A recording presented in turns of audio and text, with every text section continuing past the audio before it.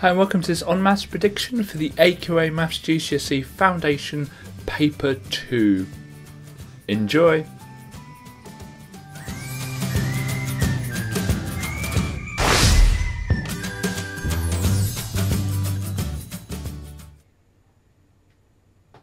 Hi and welcome to this on Maths prediction. So I hope the first paper went alright for you. This is obviously a prediction for Paper 2. Now with this prediction, I'm filming it before Paper 1 is out, before I've seen Paper 1. If I look at the Edexcel paper and I need to update anything, I will try and endeavour to do that, but obviously the exam is on Thursday, so it's going to be quite a time constraint, but I'll try my best to get something out. Now, like Paper 1, this is a skills prediction. It's only going to be questions that are what we call AO1, so the basic questions, which makes up about 40 to 50% of the test, which means that all of your other revision, which I'm sure you have been doing, is even more important using this resource. The feedback I've already seen from Paper 1, which for me was just now, is that people found this really helpful, and there were quite a few times where questions that came up on this skills prediction it came up in the paper, so that's really good to see.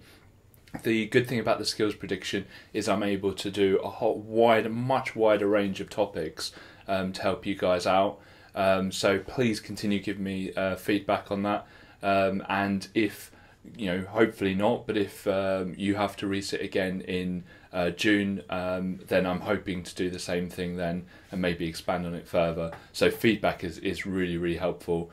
As always, this is available on the site. If you go to onmaths.com, and I'm sure a link will appear up there now to click on it. It's completely free of charge. You don't need to sign up at all. You can just get started straight away. If you choose to sign up, then it will save your scores. And there's some other things on the site as well, like our demon questions and mini mocks and topic-based questions. So if you're struggling on a specific topic, they're all on the site. So if you go to the search bit on the site, you can type in any topic you want, and we've got questions on it. So please do visit the site. If you like this video, please click like, and if you want to be the first to know about any of our future videos, including Paper 3 predictions, then please click subscribe. I hope you enjoy the video. Thank you. Okay, so in this question we're asked to find the fraction of the shape that's shaded. So in total we've got 1, 2, 3, 4, 5, 6, 7 that are shaded, and we've got 8, 9, 10 squares in total. So the fraction is going to be 7, the amount shaded, over 10, which is the total amount of squares. Okay, it's really important for the GCSE that you understand the 2-dimensional and 3-dimensional names of shapes. So this one is a cylinder, but there's no way of working out without just sitting and learning them. And there's some great posters out there and some great revision resources that just go through the names of the shapes. Mode just means most common, so when you're asked for the mode for a list of numbers, you just write down the one that comes up the most. Now, most of you will recognise this straight away, but something that might help is putting them in order of size, because sometimes you can spot the mode a little bit easier, and you can see here that 7 comes up the most. You don't need to put them in order of size, but sometimes it can help. So the mode is 7.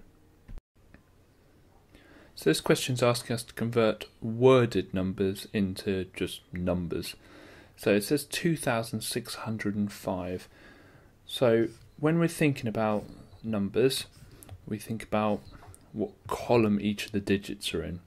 So we have our units column here. We have our tens column here. We have our hundreds here. And we have our thousands here.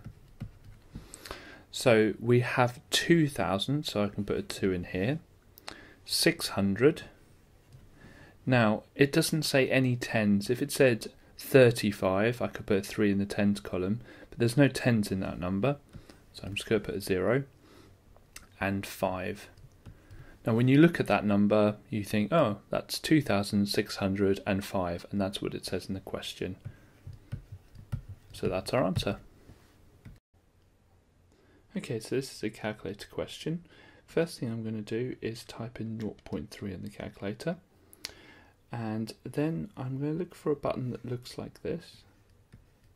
Now some calculators show it slightly differently, so if you are not sure you can ask your teacher.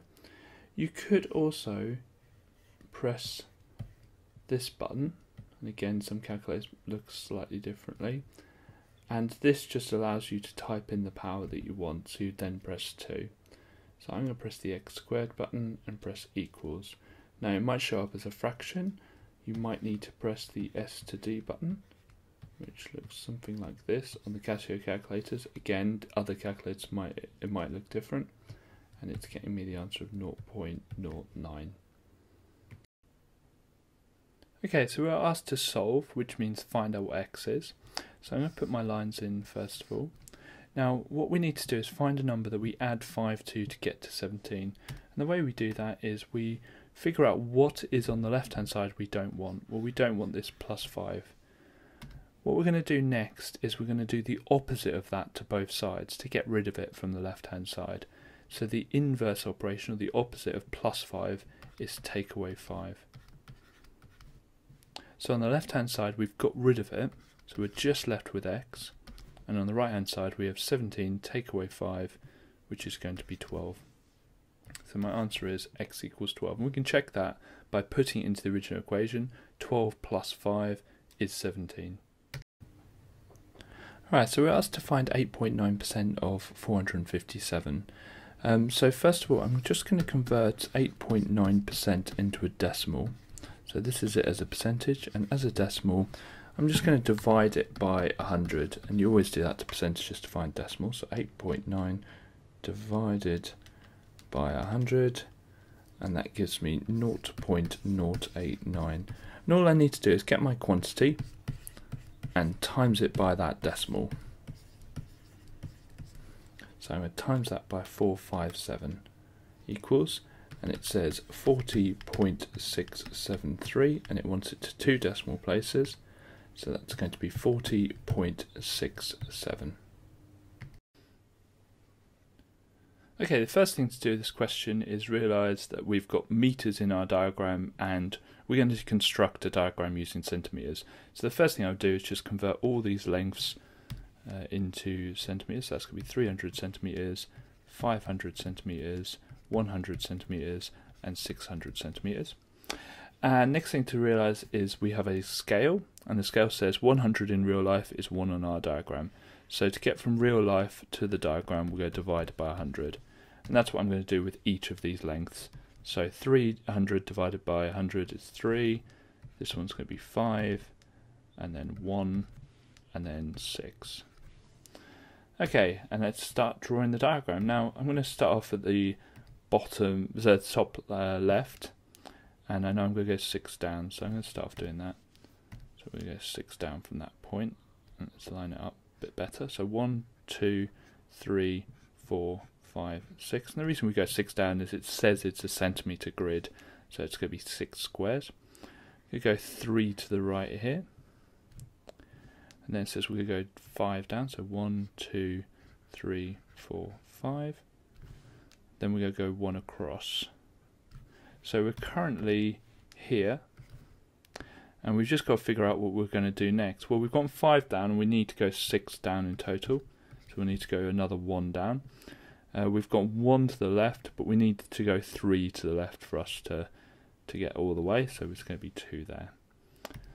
So we're going to go 1 down to line it up with the other length that we've already done, and then we're going to go 2 left to complete the shape. And that's it. Always try and just make sure you check the diagram. You can see on this diagram it looks nothing like the diagram they've shown above.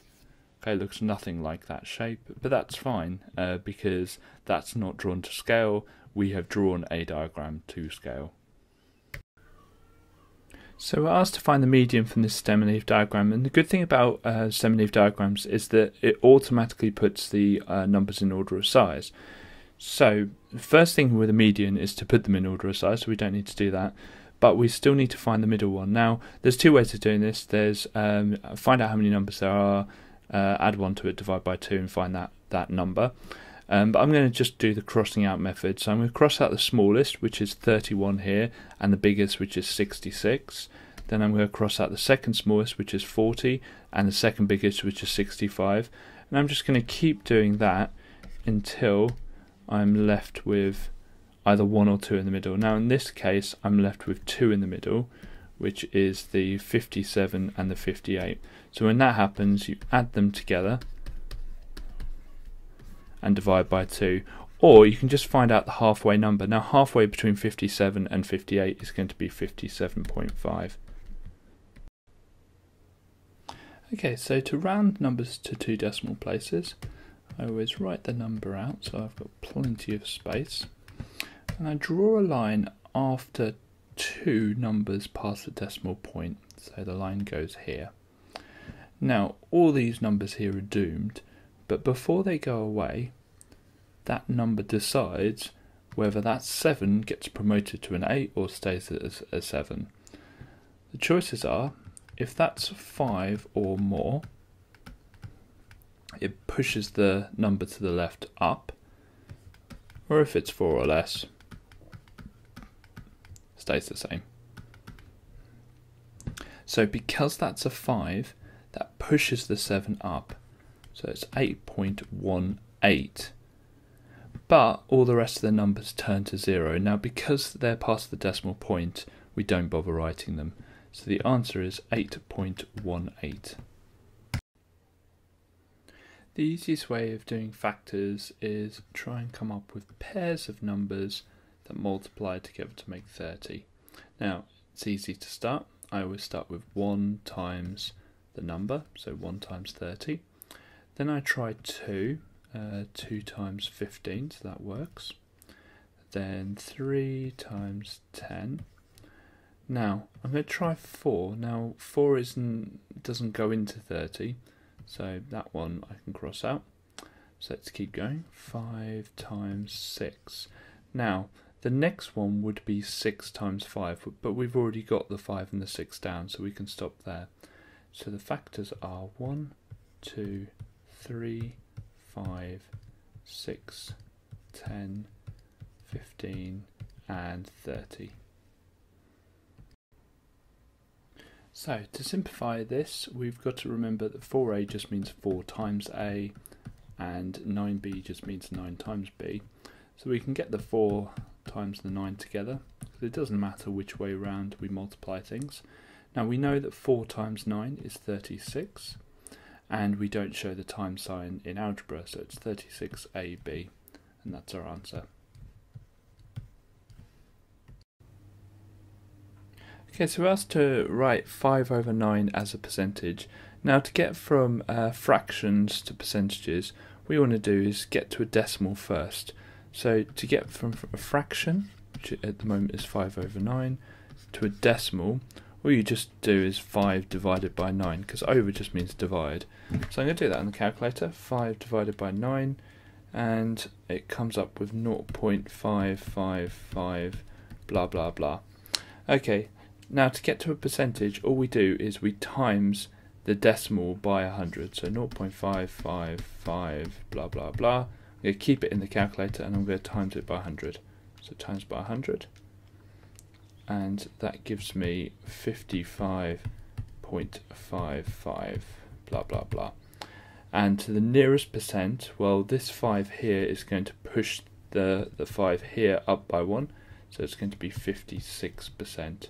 So to get from a fraction to a decimal, you just divide top and bottom, and to get from a decimal to a percentage, you times by 100. Okay, so 450 people asked whether they'd like to watch a new film, and these are shown in the pie chart here. And it says how many people responded to the question with no. So the first thing I'll do is work out what fraction people said no. So it's 140 degrees, and it's out of 360. So that's the fraction of people that said no. Now it says there's 450 people. So I get that fraction, and there's no need to cancel it because it's a calculator question, and times it by 450. Find out that fraction of 450. So fraction button, 140 over 360 times 450. and I get the answer of 175, which sounds about right. If you have a look at it, it's about a third roughly, and 175 is roughly a third of 450. So for this question, we're just adding like terms. We've got 13x and we've got a 7x. So we add them together. So we've got 13 lots of x and we're adding 7 lots of x. So that gives us 20 lots of x. Now students sometimes write 20x squared.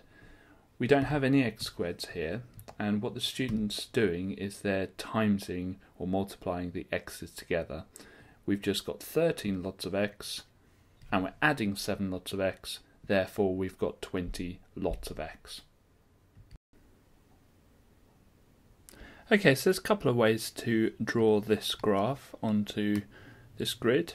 First of all, we could use the y-intercept method, where you plot this on the y-intercept and then you use the gradient, so go across 1 and down 2, then across right 1, another down 2, or you could just find values. So where's it? Minus 2x plus 8, so we've got 3 values there.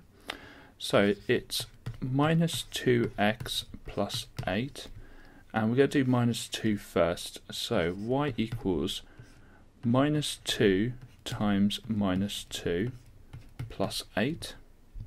Now 2 negatives times together is a positive, so that's 4 plus 8, which equals 12. Then we're going to do it for this one. So y equals minus 2 times 0 plus 8. Well, minus 2 times 0, anything times 0 is 0. So it's going to be 0 plus 8, so that's just going to be 8.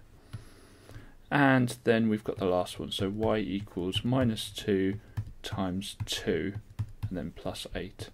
Now negative times positive is a negative, 2 times 2 is 4, and so that's going to be 4. So we've got 3 points here, and whenever we have 3 points we can just plot them. So minus 2 is at 12, so we can plot that.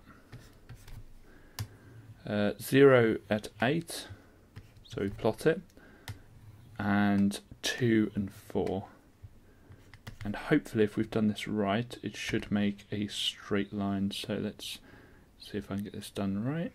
Oh, click the wrong one.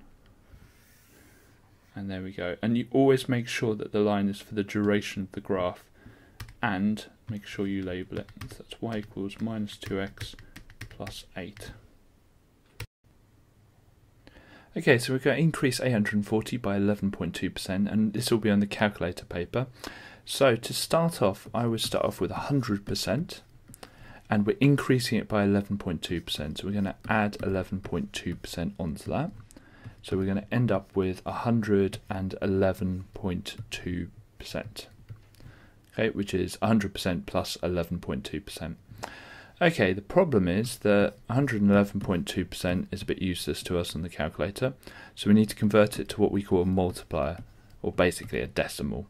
So we're going to divide it by 100, and we always divide by 100, so it's 1.112. Now, the bit here where we start off with 100% is always the same, and the bit here where we divide it by 100 is always the same. So if you increase it by 9.4%, all of this would be the same, apart from it would be 109.4%, and then when we divide that by 100, it would be 1.094 instead. Okay, now the beauty of this multiplier is all we need to do is get the amount, which is 840, and on our calculator times it by 1.112, times it by the multiplier, and it does all the hard work for us. So I'm going to get my calculator now, 840 times 1.112, and it gives me the answer of 934.08. Now it says it wants it to 2 decimal places. This already is 2 decimal places, so this works out perfectly. Okay, so we know this is a trapezium because it has 2 parallel lines and it's 4 sides, therefore it's definitely a trapezium.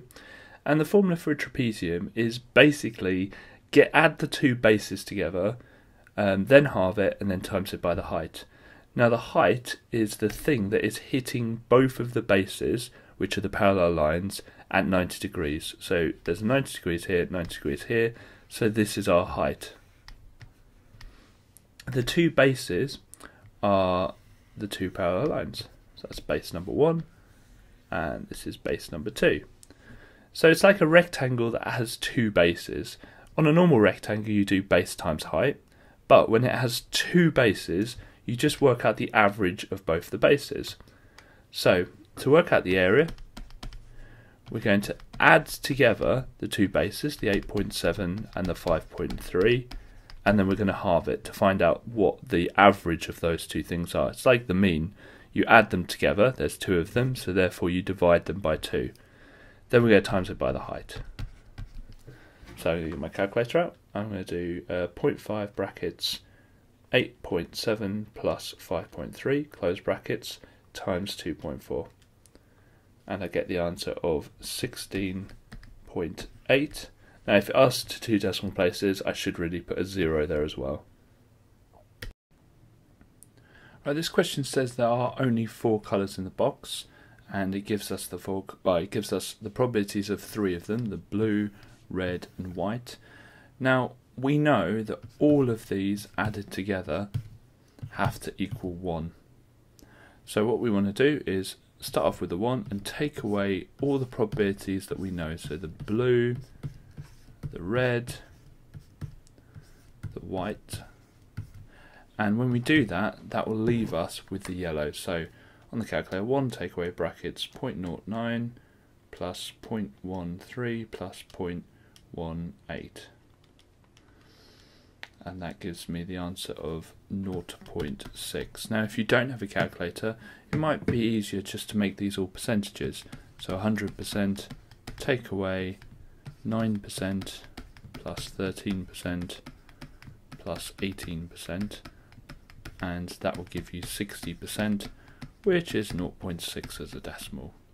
So my answer is 0.6. Okay, so we've got a real life graph here and we're asked to interpret the gradient. So first of all we need to figure out what the gradient is.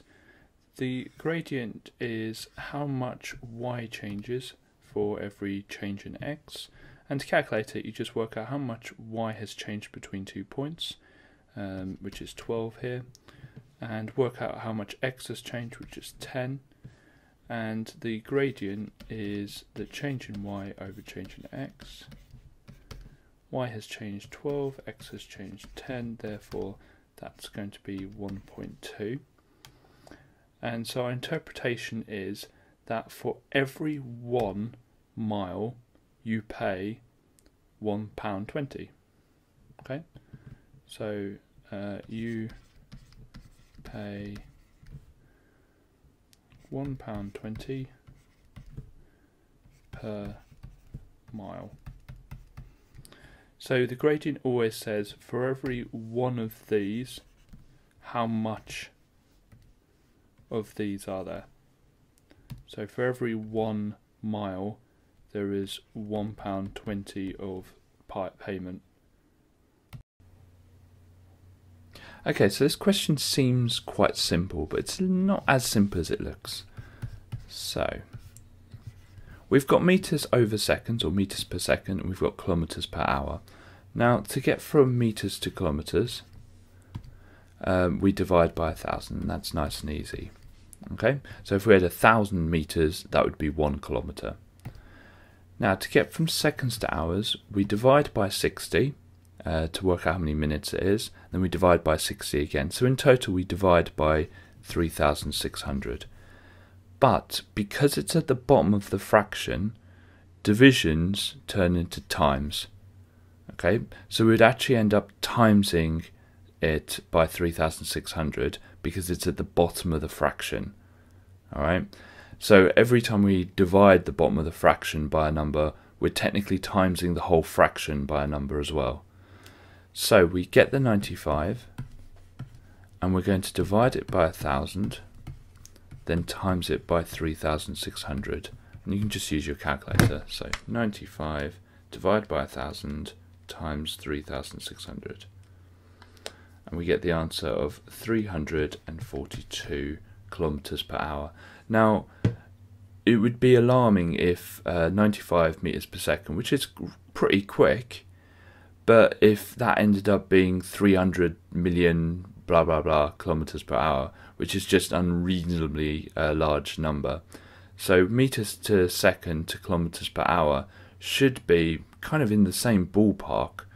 So 95 to 342, the numbers are in kind of the same region of scale.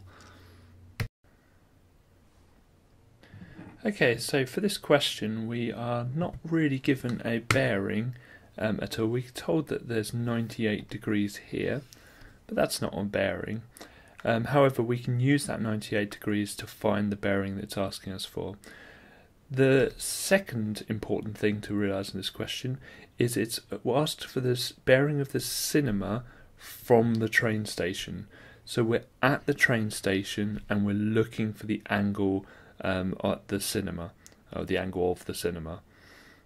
So we're looking for this angle here, which is the bearing of the cinema from the train station. So we first of all realise that all north lines are parallel. So we use the fact that we have parallel lines, and if that's 98 at the top right there, this is going to be 98 here.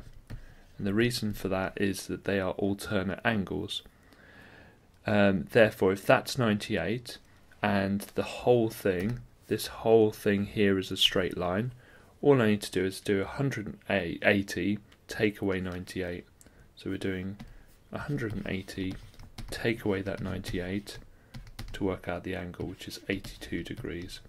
So that's 82 degrees there, which is the bearing. But the most important thing we realise with bearings, actually it's not that important, however you could lose marks if you don't do it, is they have to be three figures. So we have to put a 0 before that if it's less than 100. So it's 082 degrees. Okay, so we've got quite a big two-way table to complete. So the first thing I'll look at is the fact that these two here have to add together to make the 29. So this is going to have to be 11. Then what else can I do? I know that these two here will add together to make 15. So that's going to have to be 3. I know that these 3 here will add together to make 11. So far they make 5, so I need another 6 to get that 11. Then next I know these two here will add together to make the total, so that's going to be 7. These 3 here will add together to make that 29. So 15 plus 7 is 22, so I'll need another 7 to get to 29.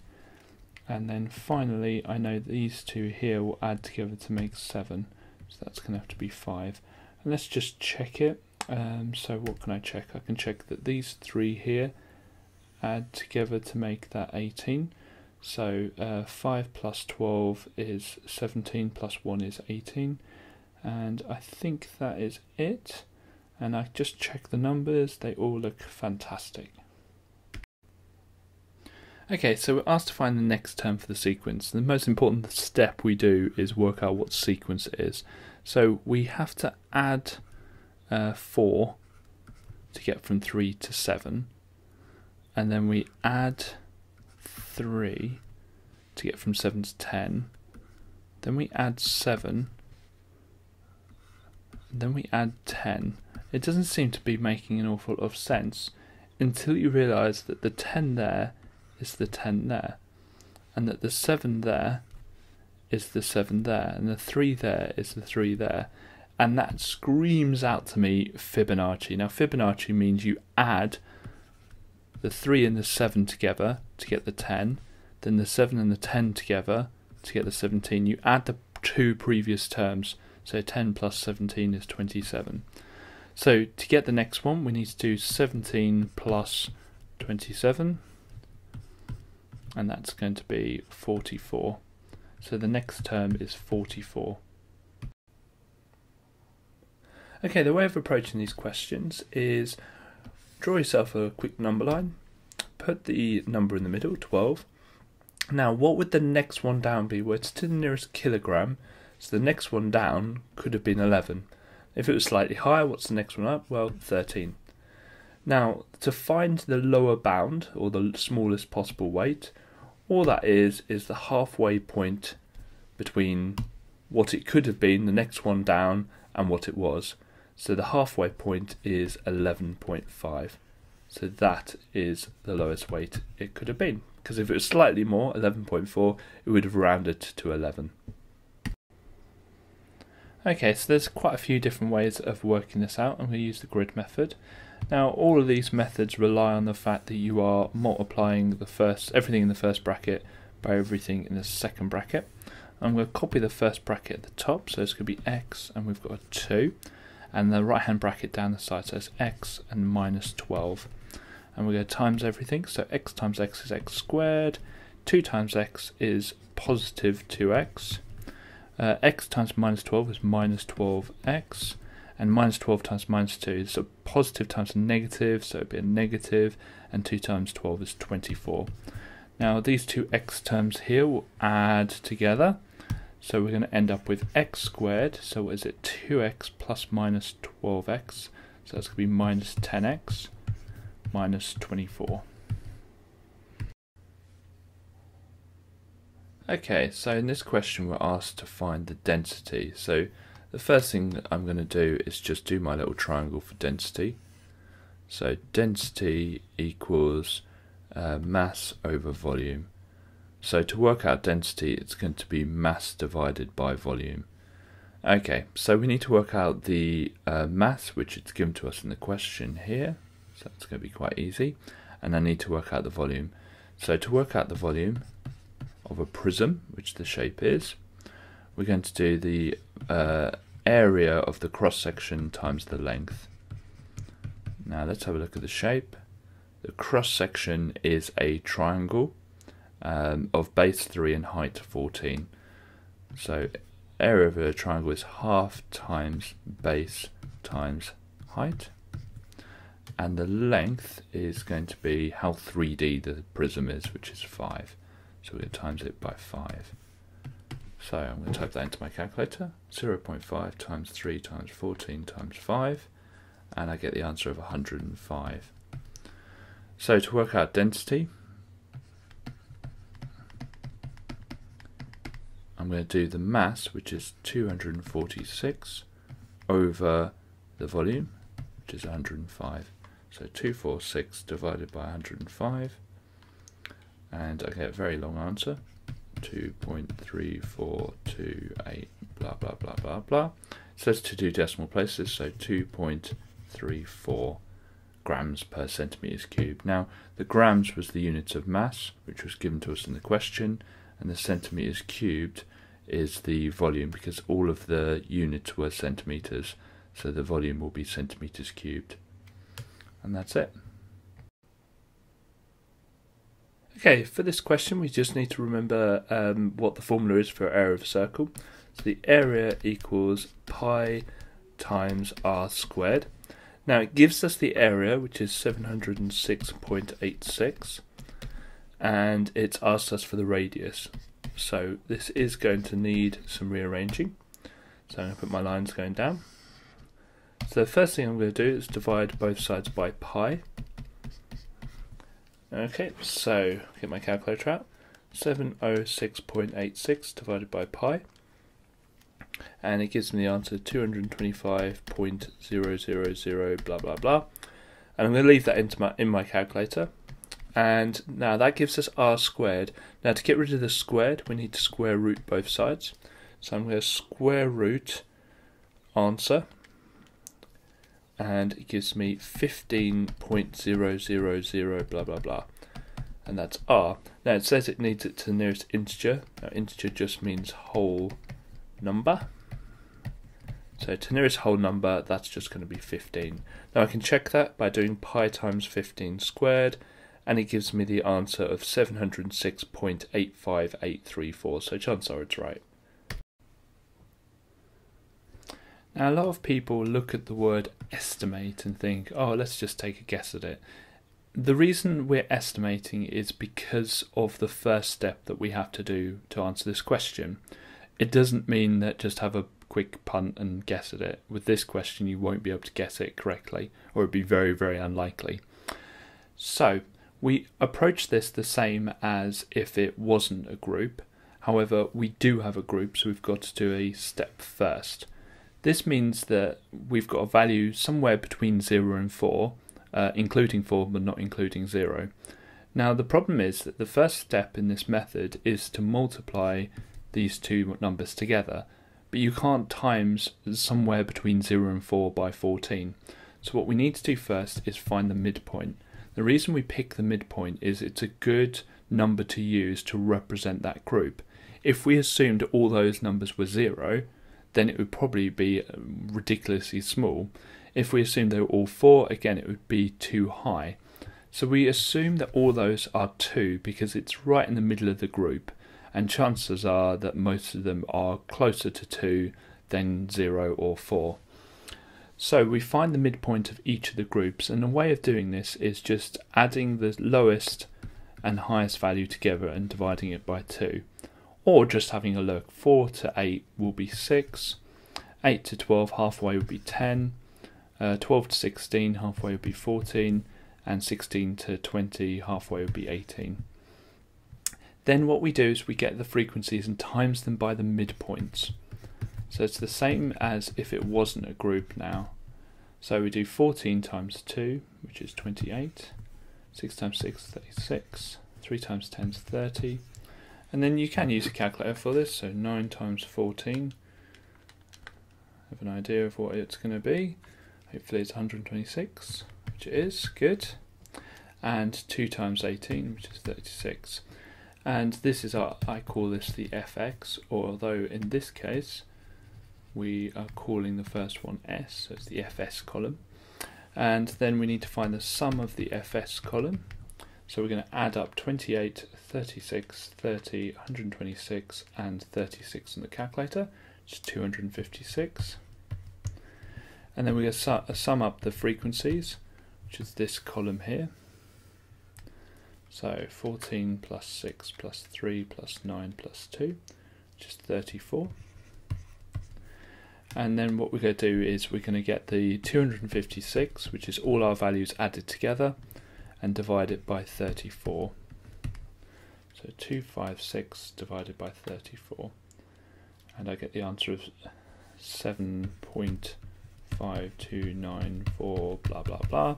And to 2 decimal places that's going to be 7.53. Now the reason it's an estimate, as I've said before, is that we don't know that all the values in the first group are 2. We are estimating them to all be 2, even though we know that some of them will be 1, some of them will be 3, but chances are it will balance out that it's roughly going to be about 2 in that group, and 6 in the next group, and 10 in the group after. That's where the word estimate comes. The method for doing this is how I've shown it here.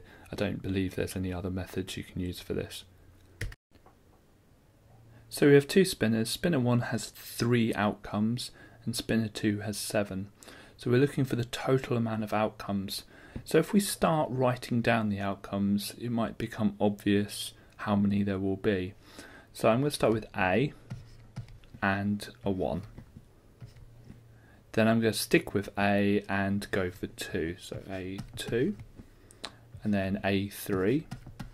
And you can quickly see that there's going to be 7 of those. So 7 outcomes with A. And I'll do the same with B. And again, you can see that there's going to be 7 outcomes with B. And we do the same with C. And there's going to be 7 of those. C4, 5, C6 and C7. So altogether, there are 7 with A, 7 with B and 7 with C. So if we've got 3 outcomes on spinner 1 and 7 outcomes on spinner 2, all we need to do is multiply them together and it shows us how many outcomes there are in total. So the answer is going to be 21. Okay, so to draw this graph, we're going to use our table of values, which is shown below. So when x equals 2, what I want to type into my calculator is 2 squared minus 2 plus 10. And it's exactly the same as the equation at the top, but instead of x, it's going to be 2. Now I can do this in my head. 2 squared is 4, 4 take away 2 is 2, and 2 plus 10 is 12. We're going to do this for the other one, so when x equals 1, we'll do 1 squared take away 1 plus 10. 1 squared is 1, so 1 take away 1 is 0, plus 10 is 10. Then when x is 0, just going to be 0 squared take away 0 plus 10, which is obviously going to be 10. Now when x is negative 1, we've got to be careful. If you type this into your calculator, make sure you put any negatives in brackets, otherwise it will get that wrong. So minus 1 squared is 1. If you don't put it into brackets, the calculator will assume that it's minus 1, because it will square the 1 first and then put a minus before it. Minus minus makes a plus, so that's going to be 12. And when x is negative 2, it's going to be negative 2 squared minus negative 2 plus 10, which is 4 plus 2 plus 10. 4 plus 2 is 6, plus 10 is 16. Okay, let's plot this onto our graph. So it's 16, was it 12? 10, 10, and 12. Okay, so next we need to join these up. Now, there's a few rules for joining up a quadratic. It needs to be a U rather than a V. If you've got 2 points at the bottom, which we do, you need to make a point to go beneath them at the bottom of the curve, and it's got to be one line rather than feathering or a couple of lines, or oops, I've made a mistake, so I'll do it again. Okay, so I'm going to try my best here to join these up. I'm not fantastic at this, but should be alright. Now be careful here to go beneath those 2 points. Now up like that, and that should be fine. So it's this part here, you've just got to make a point to go beneath those 2 points. If you draw a line straight across, you will lose a mark.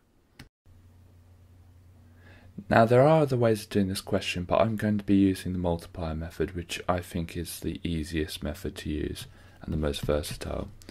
So we're starting with a 5.6% increase in money, because that's what compound interest is, and then we're moving to a 3.1% interest or raise in money.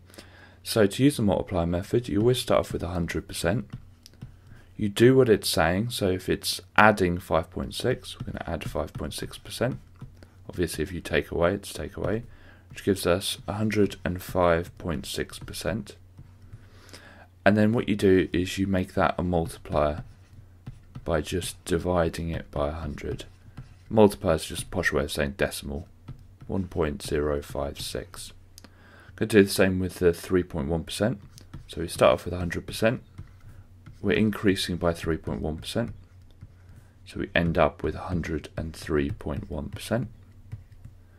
Then we do 103.1%, divide it by 100, make it a decimal, 1.031. Now the simple thing with multipliers is you get the amount, which is 500, you times it by the first multiplier, then you times it by the second multiplier, and that's it.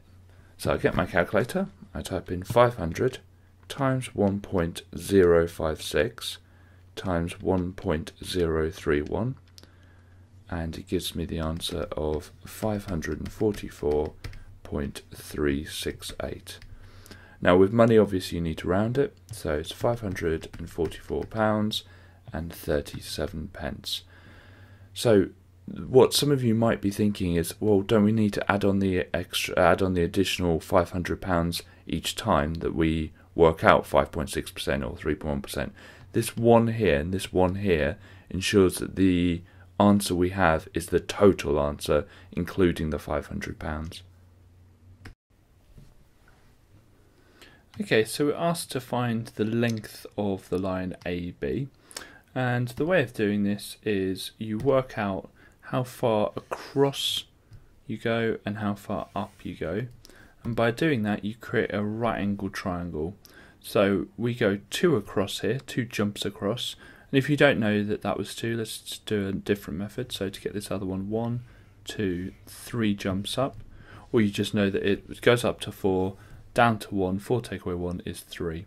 So it's a right angle triangle with sides 2 and 3, and we're looking for the third one. Now, the one opposite the right angle is going to be labelled as C. These two, it doesn't matter, I'm going to call that A and that B. We use Pythagoras' formula. So A squared plus B squared equals C squared. And A is 2, so 2 squared plus 3 squared, because B is 3, equals C squared. Let's put our lines in. So it's going to be 4 plus 9 equals C squared. 13 equals C squared. Square root both sides, and let's get my calculator. So square root of 13 is 3.6055 blah blah blah equals C. So to 2 decimal places, it's 3.61. Now be careful, sometimes it will say that it's done on centimetre square grid, so you might have a units attached. If you want to put units but it doesn't say any, you can just write 3.61 units. Right, so we're given a Venn diagram of items of clothes people are wearing, and it's split between blue and red, and obviously neither are on the outside. And it says a person is selected at random, find the probability the person's wearing a red item of clothing. Now, red is both of these values here, so we need to add them together. So 7 plus 4 is 11, and we need to have that out of the total amount in the Venn diagram. That is all of these numbers together.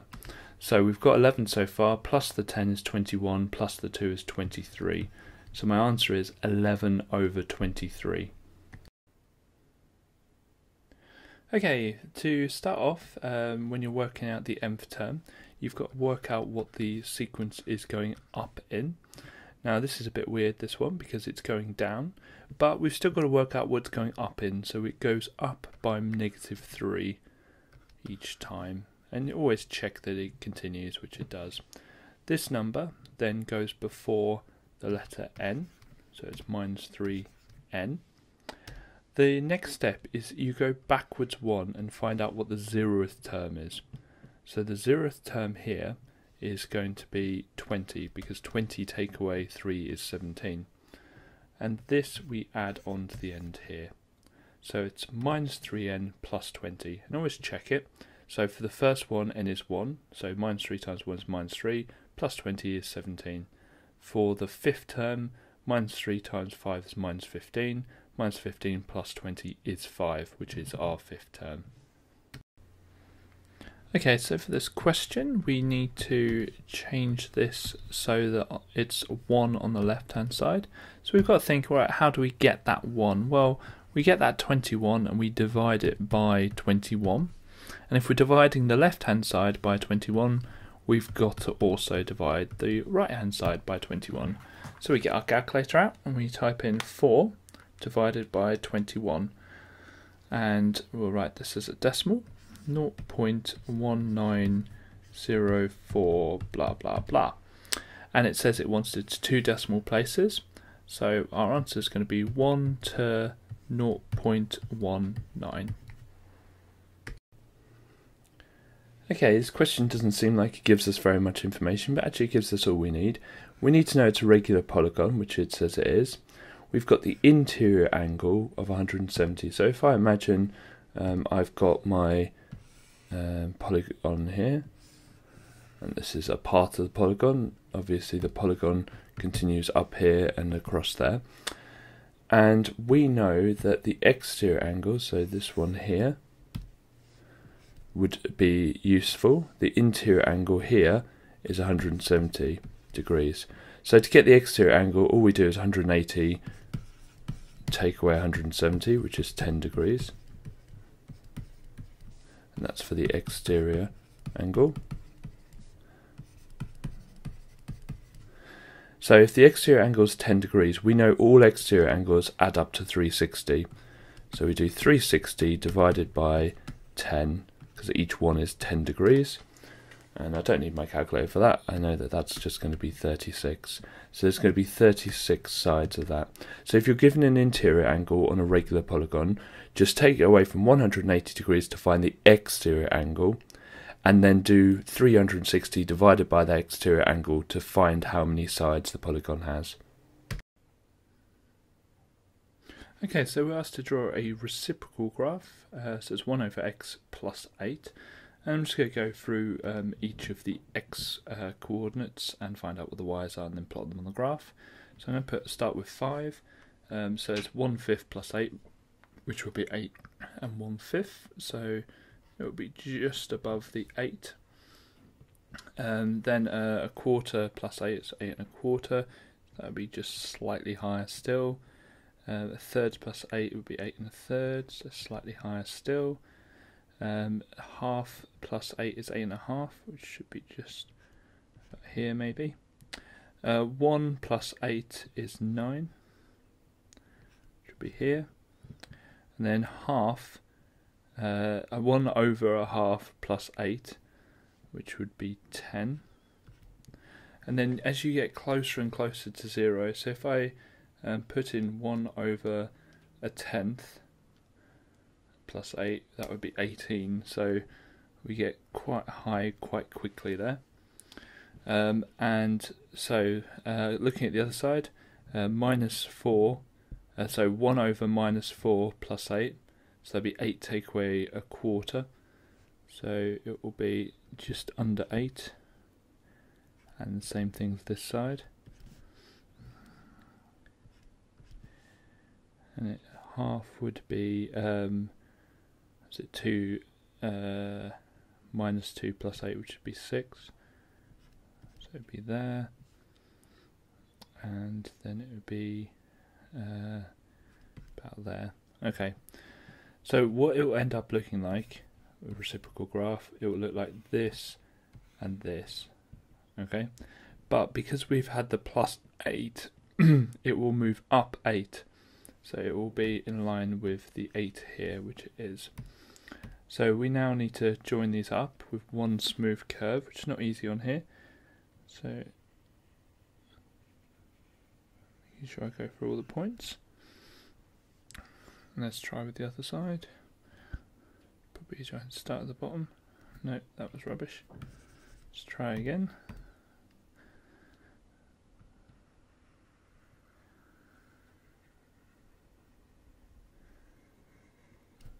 Okay, that's not bad. That's probably as good as I can do on this machine. The scales on this aren't perfect. On the exam, I think you'll get a much nicer scale to be able to plot them, and it should be a lot easier. Okay, so in this question, we know a company is going to increase or has increased the number of chocolates in the bag by 15%. The bag now contains 69 chocolates. And we've got to work backwards to find out what originally it had. So the best way of doing this is think about what you would do if you were given the original amount, and then we just need to do the opposite of that. So we first of all want to find out the multiplier, so we start off with 100%, we increased it by 15%, and we now have 115%. And we want to convert that to a multiplier, so 115% divided by 100 is going to be 1.15. So that's our multiplier. So the step you would now do if you were given the original is you'd get that original amount, which we don't know, and you would times it by the multiplier. And you'd get the final amount, which we do know, which was 69. But we're given the final amount and we're trying to go backwards. And so what we want to do is do the inverse of this. The inverse of that is divide by 1.15 to find out what the original was. So we're working this way and we're going to divide it by 1.15. So I'm going to get my calculator out. 69 divided by 1.15, and it gives me the answer of 60. So there were originally 60 chocolates in the bag. Now you can then do 60 times 1.15 and check it works, and it comes up with the answer of 69. Okay, so in this question we're given a right angle triangle and we've got two lengths and an angle. Now whenever we have that, with one of those being unknown, it's going to need trigonometry. So the first step of trigonometry is to mark the lengths. So I go opposite the right angle, and that's going to be the hypotenuse, it's the longest side. Then I'm going to go to the marked angle and go opposite that, and that actually just is called the opposite. And the one left over, and the one between the right angle and the marked angle is the adjacent, so I'm going to mark that A. Now one of these is boring, so I need to cross it out. Well, the O is the 2.4 next to it, the A is the X next to it, the H has nothing next to it, so let's get rid of that. The next step is to write down our SO, CA, TOA. And this is something you need to remember, and it's a collection of three triangles, SO, CA and TOA. And we're going to cross out the two ones we're not going to use for this question. Well, we've crossed out the H, so SO and CA both have an H in it, so we're not going to use those. We're going to use the TOA. Now some of you at this step will just write down tan x equals O over A and continue, and that's absolutely fine by substituting the values. I'm going to do a slightly different method. I'm just going to do a big triangle, and I'm going to put in the values into this triangle. Now T stands for tan, the angle. Well, the angle in the question is 81, so it's going to be tan 81. Okay, the O stands for opposite, which in this question is 2.4. And the A stands for adjacent, so that's the X. Now the way of using this triangle is if we've got a number at the top and a number at the bottom and the unknown's at the bottom, then to get the unknown we do 2.4, the number at the top, divided by tan 81. So X equals 2.4 divided by tan 81. So I'm going to get my calculator, I'm going to press the fraction button, 2.4 at the top and tan 81 at the bottom. Now be careful to close the bracket. If you don't close the bracket on most calculators, you'll come up with an error. So if you get that error, just go back and put the closing bracket in after 81. And I get 0.38, and it's 0, 1, blah, blah. But it's two decimal places, that's just going to be 0.38. Now, I could add centimetres, it does have centimetres next to the X, so I don't need to, but I'm going to write it anyway. Okay, so we're given the probabilities it will rain on a Monday and Tuesday. The probability it will rain on Tuesday is not affected by the probability it rains on a Monday. And we're asked to find the probability it will rain once. So there's two different ways it can rain once. Starting here, it could rain on the first day, but then obviously not rain on the second day, because if it rained on the second day it would have rained twice. Or it could not rain on the first day and then rain on the second day, rain on the Tuesday. So we work out the probability that it ends up raining on Monday but not on Tuesday, and we just multiply the two probabilities together there.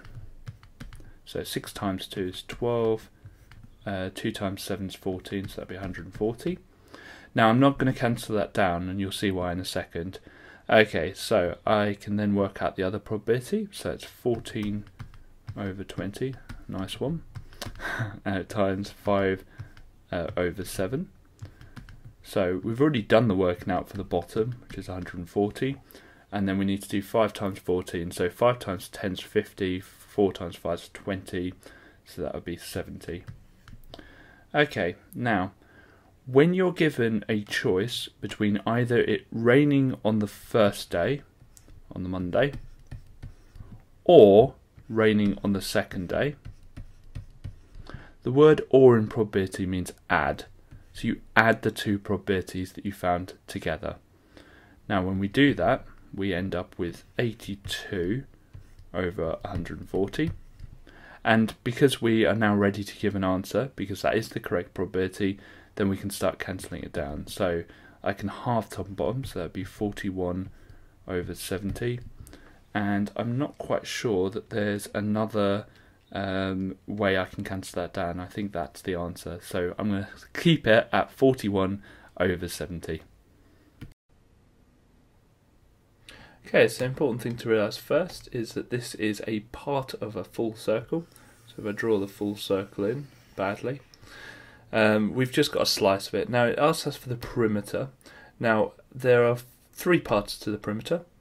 There's this 7 centimeters here, there's 7 centimeters here, and this what we call an arc here. So we need to work out the arc first. So to work out the length of the arc, we're going to do the full circumference of the circle, which is pi times the diameter.